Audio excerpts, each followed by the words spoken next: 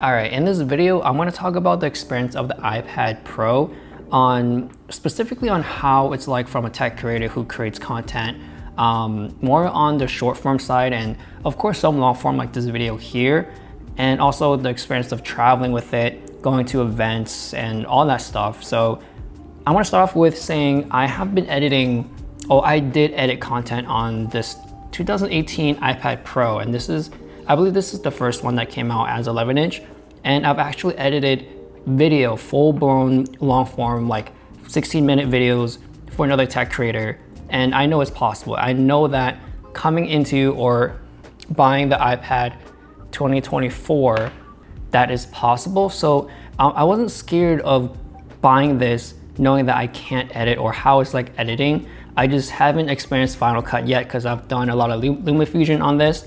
So I wasn't scared coming into the iPad knowing that I can or cannot edit videos. And also it's a chance to try out Final Cut on an iPad since it's the only program I use to edit all my videos on my MacBook. So I figured it's gonna be a similar experience and just to see how it's like using Final Cut on the iPad.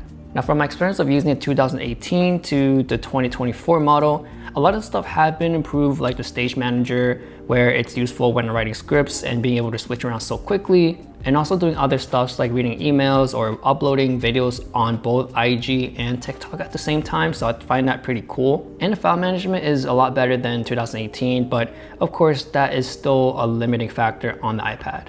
I will admit that I've stopped editing on the iPad 2018 a while ago just because I've noticed that I've been editing a lot faster on a MacBook, obviously, and it does take a long time finishing a project that are more complicated with a lot more effects, titles, and a lot of like transforming images around. So that is the biggest reason why I switched back to the MacBook. But for the past few years, a lot of things has changed. I've been doing a lot more short form content, so the whole editing style is a lot different, is a lot more simpler. So I've noticed that I can obviously do this quicker on the iPad as well. Obviously not as quick as the laptop, but at least I get to know that I can do this on iPad on a smaller package wherever I go. Now my content is super easy and simple right now. It's the ASMR unboxing content, so there's not a lot of going on. So yeah, after a while of editing content, it's possible. I got the hang of it, so it is easy to do.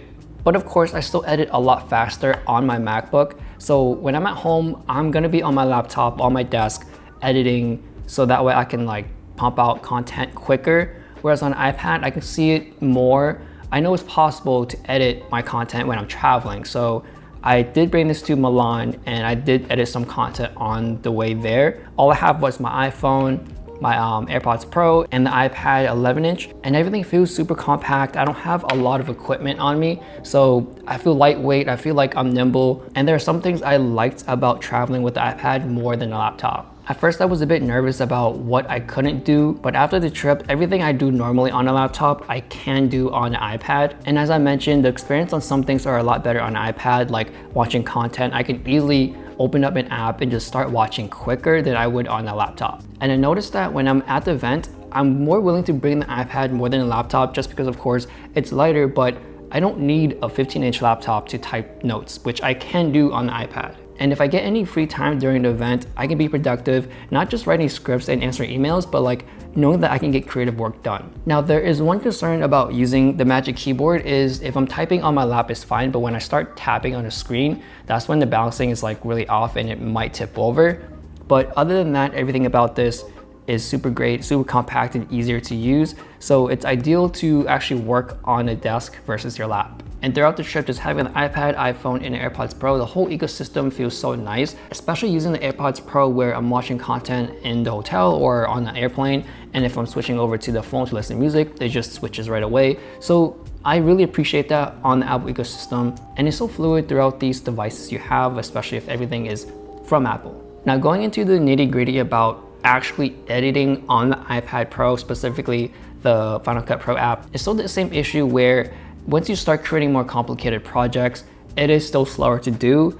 And even though I would say it's still possible, it just takes a longer time to the point where, is it worth it? At that point, is it worth editing on an iPad, knowing that it can still be done, but you will be finished like probably 2 times faster if you were to edit that on the laptop. On top of that, the file management as well, even though it has gotten better from my experience from 2018, they are specifically on the Final Cut Pro app, I'm used to the desktop version where I can actually have folders on certain things because I do camera comparisons. So I have a folder for phone A, for phone B, and then like music and such like that. But I can't do that on an iPad, the Final Cut iPad Pro app, because everything is just basically on the media projects in one whole folder, and it's hard for me to decide if that's from the iPhone or if that's from phone B. So that's the part where it gets tricky for me to edit on, and that's where I want to edit on a laptop instead.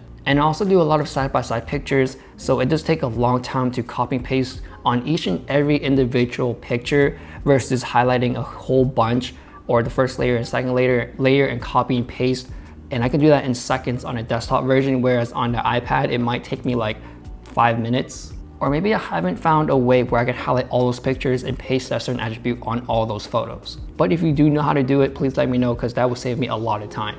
And going off that, a lot of comparison videos I do are from Android as well, so it's hard for me to import the photos and videos into the iPad. The easiest way on the iPad is to bring it to Photos, and then from Photos bring it to the Files app to put things in more of an organized manner, which is sort of the same way as if I were to use an iPhone, but I get to use AirDrop, which is a lot easier and faster where I don't have to bring a cable. And to be fair, I can't import Android samples straight to the MacBook as well. I would need a specific Android app. I am used to that process, and it's just easier for me to like drag and drop all the files into the specific folder I want. So in my line of work, editing a camera sample is possible on the iPad. It just takes a very long time to do. I feel like by the time I'm done organizing everything on the iPad, I would probably be like 50% done on the laptop. So if I were to edit on the iPad, I would have to give myself a lot of time, and I won't be in any rush. But if you're editing a normal tech review video like this, it's pretty easy or easier to do because it's less complicated. There's a lot less transforming or scaling.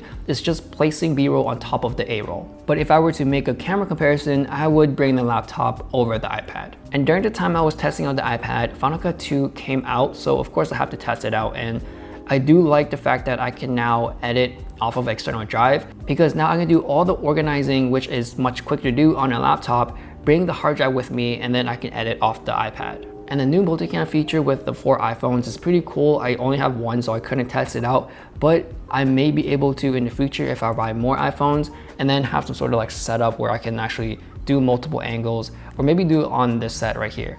Now the two main accessories I have is the Apple Pencil Pro and the Magic Keyboard, which I highly recommend the keyboard because if you do know about editing, having or getting used to the shortcuts edits so much faster. So if you are gonna edit a lot of videos, the keyboard will help. For the pencil, I don't think it's necessary for editing. You can kind of treat it like a mouse and you can get a bit more accurate cuts, but I feel like overall just having the trackpad with the keyboard, it's a 2-in-1, and I think that it's not 100% necessary, but useful to have. And also the keys light up, so it's nice to be able to know that you can work in the dark as well. So my overall experience using the iPad Pro as a tech creator has been positive. I feel like I have done enough editing to the point where I know what device to bring now. Like I said before, if I'm doing something more complicated, it's the MacBook.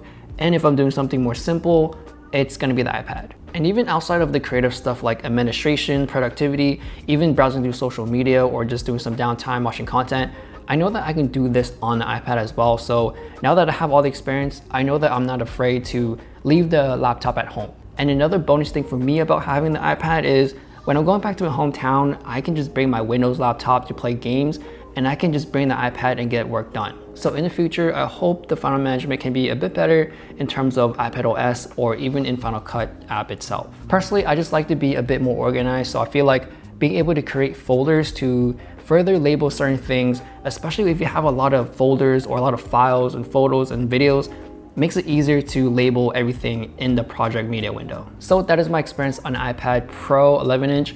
I feel like this is a really great machine with some limiting factors, but let me know your overall thoughts on iPad.